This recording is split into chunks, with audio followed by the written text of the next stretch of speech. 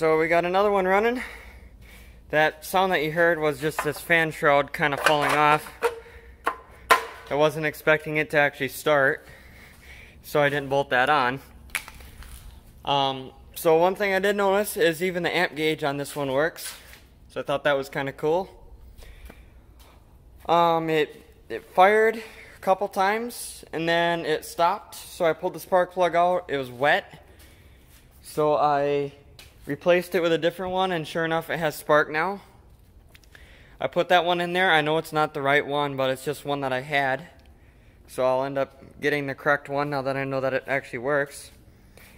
Air filter, I had to rig something up because I didn't have the correct one, so I just had this other cover and just wired it on so it at least had an air filter for now. So next thing to probably do on here is to actually bolt that flywheel cover on, keep this carburetor from leaking. It's dripping from that bolt. So I guess it needs a new gasket right under there, which isn't a big deal. Put this hose through the proper holes for it. Put the hood on, put battery in, put a new battery cable on it because that one somebody cut it. And this tractor will be about done. I guess change the oil too, because it's, well, either way it's going to get changed because I know what would happen. But it's kind of black. Not bad though. So this is going to get my dozer blade put on the front just like my other 16.6 had. I need to do some work on the hood yet, like decals and whatever. And then that one's just about done. 99 is just about done. The 20T basically just has the hood to go on. Figure out this bolt here because that broke off when I was removing the nut that holds the filter on. Grow corner, which I have. And let's see what else. Oh, the front tire. I painted the lower grill. I just kind of dusted some paint on there, as well as the front axle and this side frame right there because it was nasty, full of rust. So next thing I'd like to do is also see if I can get that floorboard a little bit cleaner. Otherwise, I will come back when I get a little bit more progress on the 16.6. So we are back working on some tractors. As you can see, I got a lot done on that 16.6. It's completely done besides the decals. And when I repaint my SS18, I'm going to get the factory paint for that. So I'm going to, at that point, paint another side cover that's a factory color. I just wanted something there just for now. So after doing some more fine tuning on the carburetor and everything, here's the starting procedure.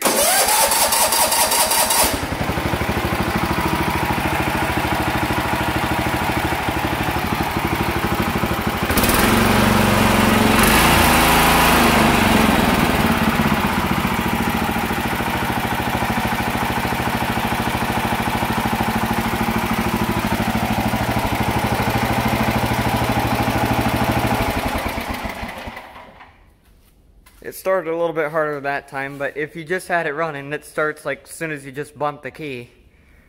I thought that was really cool. It burns just a little bit of oil. It smoked really bad, but as soon as I changed the oil, it got pretty much all cleared up. It's been getting better. It has the typical Tecumseh knock to it, just like they all do, but that's not a big deal. It has a little bit of smell of oil, but at least it's not actually visible. So it might need rings at some point in time, but I'm pretty sure it'll last a very, very long time, if not like forever like that. So probably going to drag something else in. I'm going to put the hood on the 20T and get this tire put on, and then like I say, probably drag something else in here because the 20T and 19.9 are as far as I can go without getting all the stuff I ordered for them, which is basically the oil filter and air filter. And I already have the oil, so when the time comes I can just change the oil and do all that stuff, probably get new spark plugs for them. At least for the 19.9, because that doesn't have the cracked spark plugs. So anyway, I'll come back when I get some more progress. So I got the hood put on the 20T, the grill corner put on, and I put another layer of paint on that lower grill to make it look somewhat okay. Took that side metal thing that was right there where all that dirt is off, and now I need to clean that part of the frame because that's dirty now. Got a side cover sitting on it. I went to start it and the starter did something a little weird. See if this battery still has juice. Nope. Alright. But it made some grinding sounds, so I'm pretty sure that starter is going to be done. Probably just replace it just because I think they're the same as... I think all the Onins have the same starters like that, so... Probably just going to put a different one on it because I'm tired of messing with it. That's the third time I'd have that flywheel cover off already. So 19.9, nothing's been touched on that yet. So the little thing, I got this hauled in, and I got the 12.6 hauled in. I literally just shut the forklift off. But first, I'll talk about this. So I got the motor deck took off, the hood off, and the engine that was on it is right here. It's in halfway okay shape, but it's kind of bad.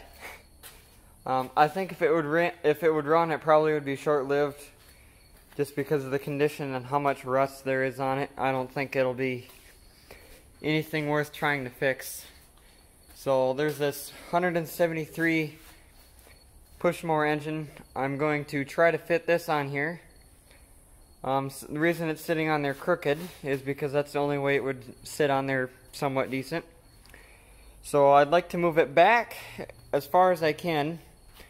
With the exhaust on this side, it'll clear the clutch pedal. And then if I move this tie rod to the very bottom instead of the top, it should be enough to clear this air filter.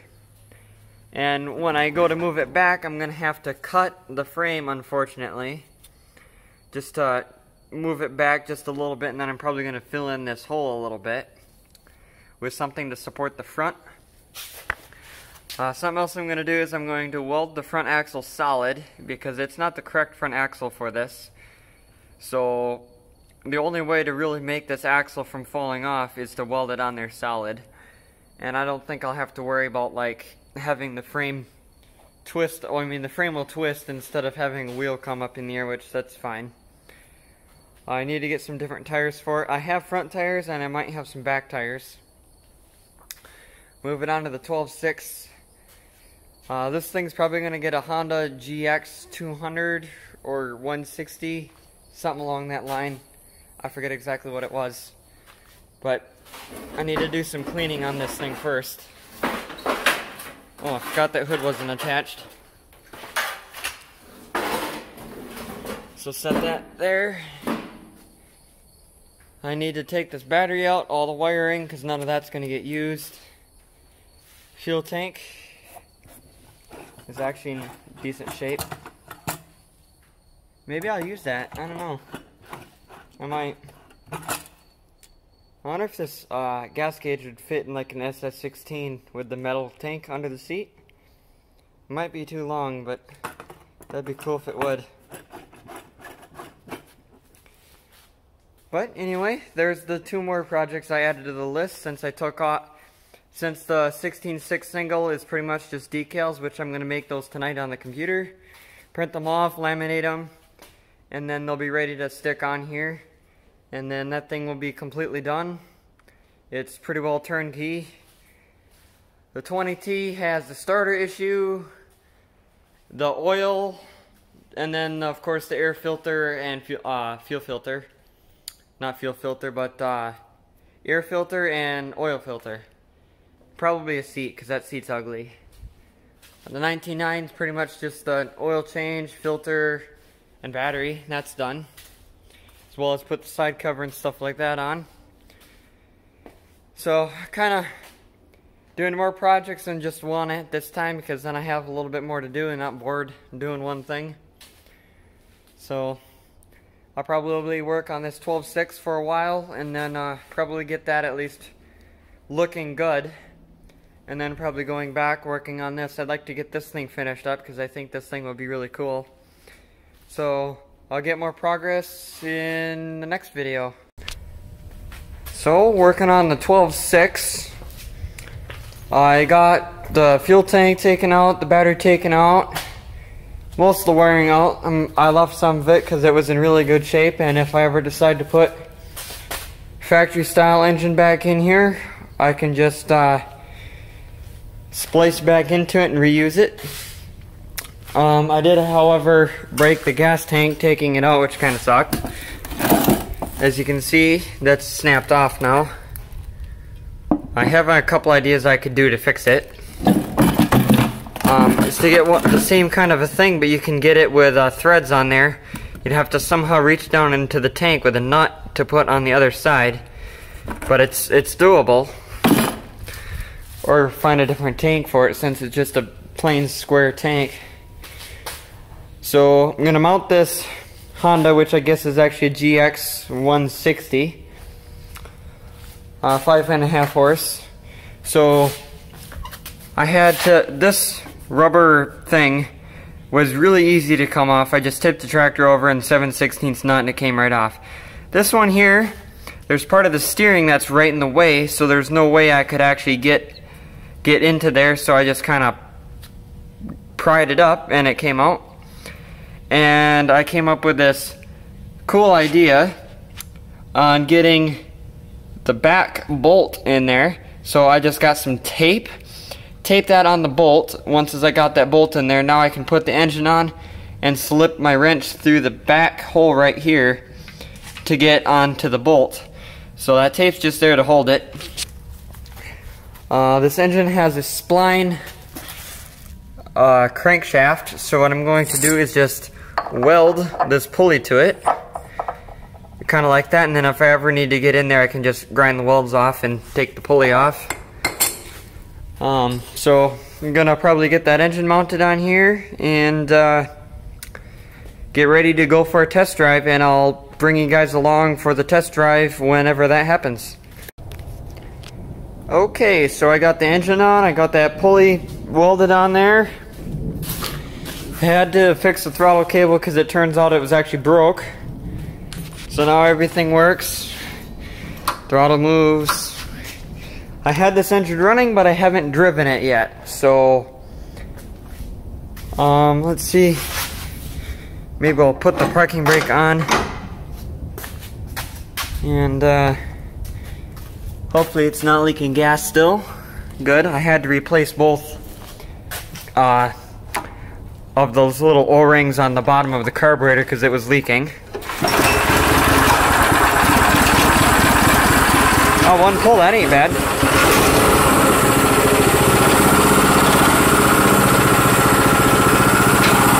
It's actually really quiet.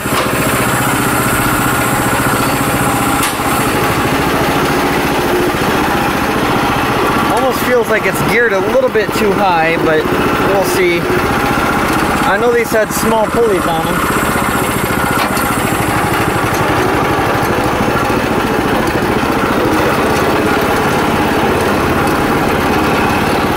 Oh, second gear is actually pretty quick.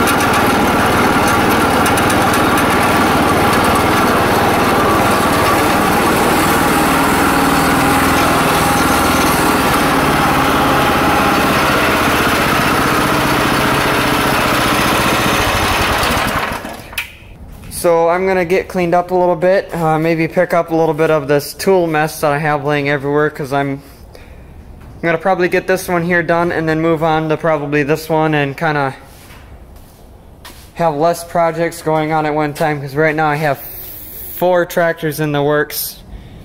So yeah, I'm gonna get cleaned up a little bit, pick up that mess on the floor, at least kind of gather some stuff up. Come back and maybe wipe this down with the SOS pads and bring some of that paint back. So before it rains any harder, I thought I'd just kind of show you how big of a difference these things make. So just by doing that, you can already see that yellow starting to come back.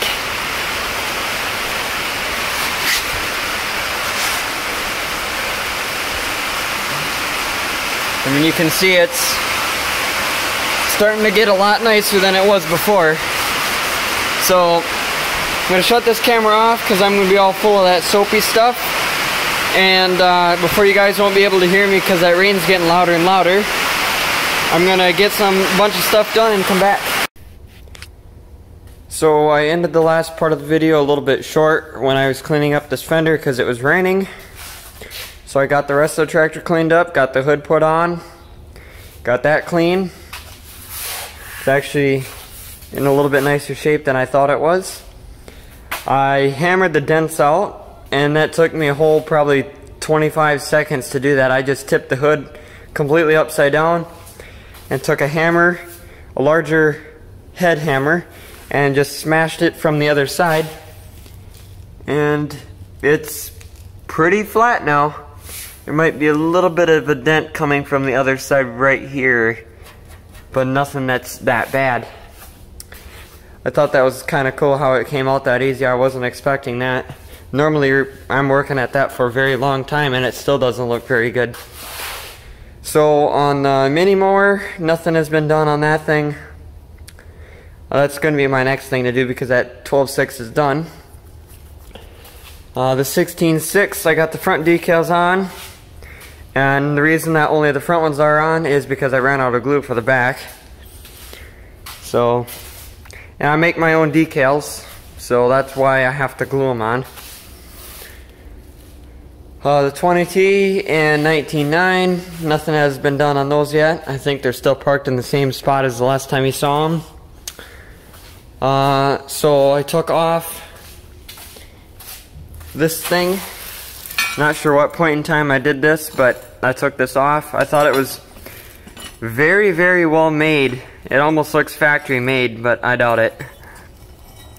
This went to the PTO engager so that you wouldn't have to push it with your foot. So whoever had this must not have been able to push on it with their foot, so they had to make this contraption. That's actually really nice. I'm going to keep that just in case.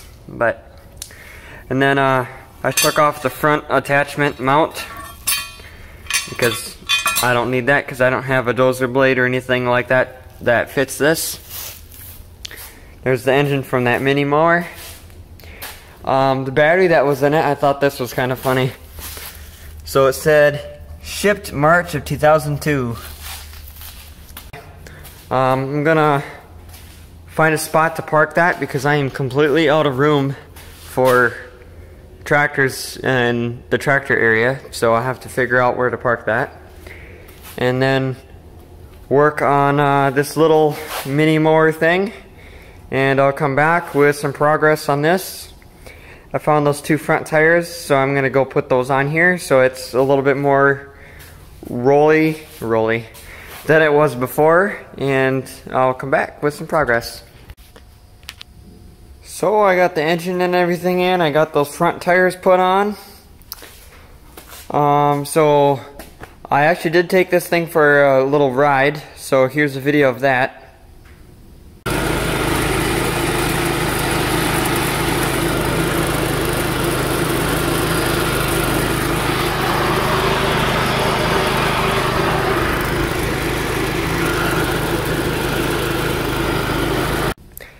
So as you can see, it actually works. It doesn't go quite as fast as the video makes it appear to be. It goes about 2 to 3 miles an hour. according to the GPS on my phone.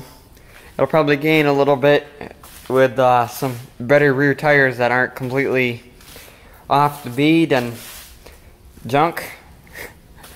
I got my air filters today for the 99 and 20T. So these were like 10 bucks a piece. I ordered them 2 days ago, and they're only from a place that's like 2 hours away, so I get them really quick. These tires I'm gonna figure out what to do with. Probably take the tire off the rim, junk the tires, and keep the rims. It'd be nice to figure out how to take the rear tires off, which should be a bolt. Yeah, bolt, but this side here is missing the bolt, so I'm pretty sure they're not gonna come off, so we'll have to probably change the tire right on the machine. The 12.6 is completely done. I just need to make some space over in the tracked area to put this over there. Otherwise, just kind of gathering up some stuff, ready to start the next video, which I will do that very soon. I'm going to end this one right here. So next time I should be doing the final stage on the 99, as well as the 20T over there. And then I'll probably show you this with the hood and everything on there, because I have to figure out that. Maybe I'll show you super quick how this grill is going to mount, because the engine is in the way. So this used to mount somewhere in there, and it can't anymore because the muffler and air filter are there. So I'm going to make a bracket that comes out so the grill will mount right here. There's no way I'm going to cut into this. It's bad enough I drilled 3 holes in the frame to mount this engine. So I'm going to do that at some point here, and then this little thing will be done as well. I'm not in any kind of hurry for stuff, but I keep ending up doing projects that don't take a whole lot of time. So before you know it, I'll have like 3 tractors left out of the 11 of them I just bought. So thanks for watching. I'll have the next video up within the next couple days or whatever.